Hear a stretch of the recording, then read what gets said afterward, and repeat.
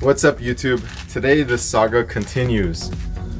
So as you guys may or may not know, the Jeep has this misfiring problem. It's cylinder 3 misfire. It gets better as I accelerate, and it's the worst when I'm idling and just under load, usually in first and second gear. I've consulted lots of the forums, Facebook groups, friends, and done a bunch of tests. I did compression test, it was completely normal, all within range.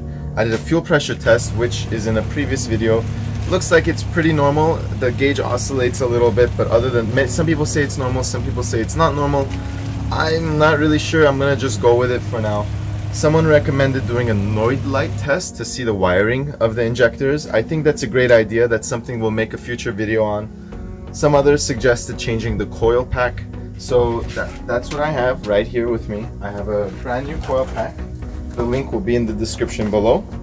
The coil pack that's currently on the Jeep has been on the Jeep for 250,000 miles, so I'm not upset about replacing this part regardless. Another thing that many people have suggested is the heat soaking issue, which is a problem that happens with these TJs. The injector number 3 gets a lot of the exhaust heat after you park the car for a little while. So then when you restart the car, you actually get this vapor locking issue where you're getting rough idles and cylinder 3 misfiring. The treatment for that is going to be one of these, which is found on Amazon. It's $10. Kind of seems expensive for a little piece of insulation like this. I don't think that's my problem, just because I feel like I've had the heat soaking issue in the past, and it doesn't quite seem like that. It's misfiring regardless of the cycle. So right now we're going to go ahead and install the coil, and then afterwards I'm going to go ahead and install this piece too. But I'm mostly hoping that it resolves itself once I replace the coil. So changing out the coil is pretty simple. I think the hardest part with the job is actually disconnecting that stock connector in the back. If you've never touched your coil before, it's probably not going to want to come undone too easily. So what you're going to need is a 13mm socket. I like an extension. I'm not sure, this looks like 10 or 12 inch, something along those lines, and also a ratchet head. You're going to go ahead and remove the 4 screws holding it in, disconnect the clip, and just replace it. Alright, so let's just put on some gloves and let's get to work. Alright, we're going to start off with the 13mm screws. There's 4 total, 2 in the front, 2 in the rear.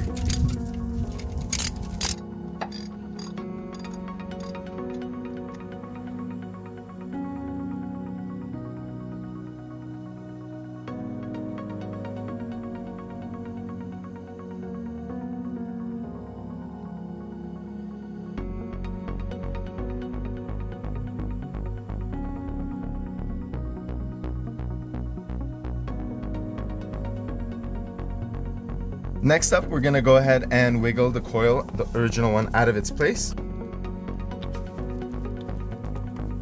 And now that we've done so, we're going to go ahead and disconnect the connector on the rear.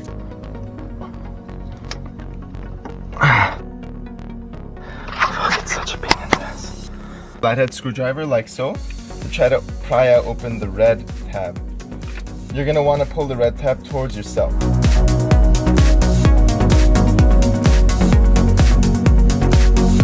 Now once you have your wire disconnected, go ahead and try to finesse this guy out of here. Out with the old, not too shabby for having 256,000 miles on it. And in with the new. Looks like there's some sort of epoxy on the inside. Looks pretty good. They look pretty much identical.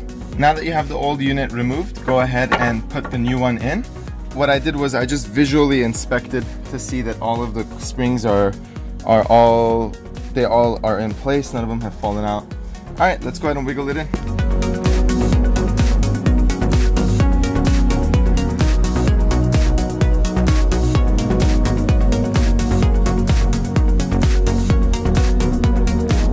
Go ahead and just thread all of the 4 screws back into place. Make sure you start it off by hand.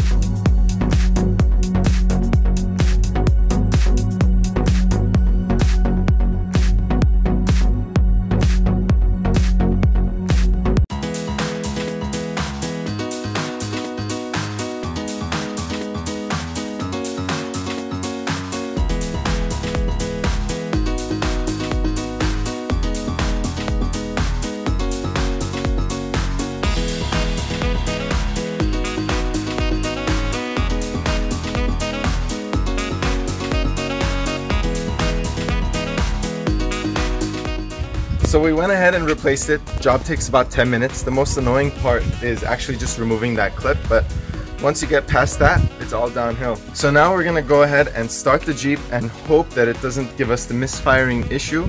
It's been about 3 weeks since we've started this Jeep, so we'll see what happens.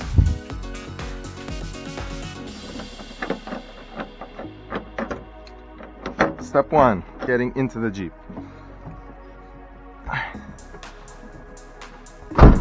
Alright, let's hope for the best here.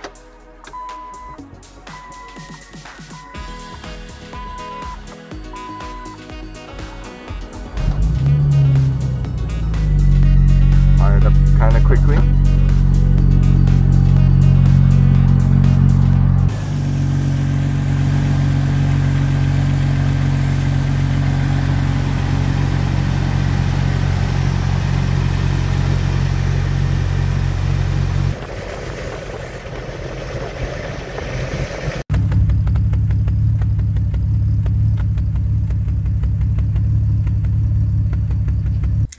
Alright guys, so unfortunately the coil did not fix our problem. I tried tampering and fiddling with the different wiring, and I came to the conclusion that it's probably the wiring for the injector. Now what I did was I placed my fingers on each of the injectors as the car was running, and I noticed that the pulses on the injector number 3 weren't as strong as the pulses on the other injectors. So I have a feeling that something with the wires, maybe it's old, it's not getting good signal. So now I need to figure out how to test that, and I kind of mentioned it at the beginning of the video. It's with a Noid light tester. So we're gonna go ahead, I'll do this in another video just so in the meantime I can get some advice. Don't think I could put any more time to this today.